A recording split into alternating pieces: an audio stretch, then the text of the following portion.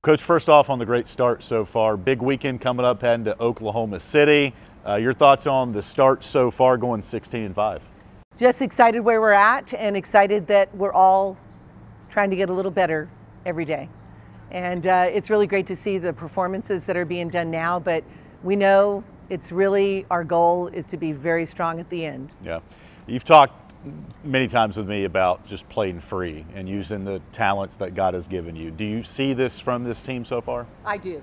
It's been really great. In the fall, I even led the Bible study about the book of Revelation, and it led us to everything. You know how the Bible says in the 3rd verse in chapter, in the book of Revelation, that she who reads and heeds, will basically be blessed. And so for us, it's been a huge blessing because we've been able to talk about how do we know God exists and how we know the Bible is inerrant, infallible, and inspired word of God. How do we know that we are who he says we are and whom's we are? And how do we know that Jesus is our Lord and Savior and the Messiah and who he says he is? So it's been really great because I think it really has put us in a place where we recognize what's most important, and that is to trust the gifts that God has given us, that accept Jesus Christ as our Lord and Savior, everything else will take care of itself. And the game of fast pitch softball is that, it's a game, and it's a game that teaches us a lot about life lessons. And if we're doing our job as a coaching staff, the ultimate goal for us is to make sure that they grow closer to the Lord and trust him more. Dot, this team's hitting .316 collectively. Offensively, where's the approach right now? Yeah, I think, we don't really focus on batting averages as much, right? I mean, and they're learning not to focus on the outcome, but enjoy the process. And you hear that more than just a cliche, because I think each and every one of them are taking their at-bats as hitters, and they're now become students of the game. Yep. And that is fun. That's cool. How about in the circle?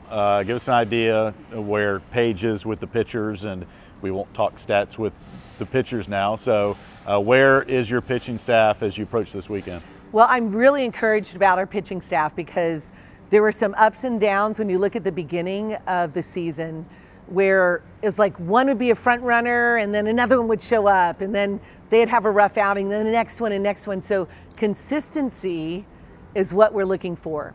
Carly Keeney's been doing really well, and if you look at right now, Emily Kirby has really jumped up and as a lefty, firing the ball with confidence. She has that fire within her belly. The last performance of Naomi Jones was spectacular. Megan Johnson had 3 really strong innings. The last at bat, Kasten Belogorska is doing her job and really, helping the team and getting everybody ready, and she's working to improve herself. Wag is like, man, she's got some swag. Yeah. So love that with her. Her last outing, it's long, it was very impressive. So we're starting to see more strikeouts, and that's a great sign. As you approach this weekend, heading to Stillwater, Oklahoma City, Louisville, you're going to see Arkansas as well. So a huge road trip coming up that starts on Friday against Oklahoma State. You've always talked about wanting to compete with the best teams, which you've done since you've been here. What's different about this tournament and actually playing one game where the College World Series is? Well, what's really exciting about this road trip of playing Oklahoma State, also Arkansas, and then getting into our first ASUN series with Bellarmine in Louisville, Kentucky. What's exciting about it is where we are in the season because we have a number of games under our belt. A lot of times we'll see these top teams the first 2 weeks, right? And so what's really fun is we're going to play #1 ranked team in the country, Oklahoma, #4 ranked team in the country, Oklahoma State, and we're coming in off of momentum from playing Alabama and LSU, Notre Dame, Pitt, all of these, putting it together. So it's going to be a challenge that I believe we're ready for to see where we're at.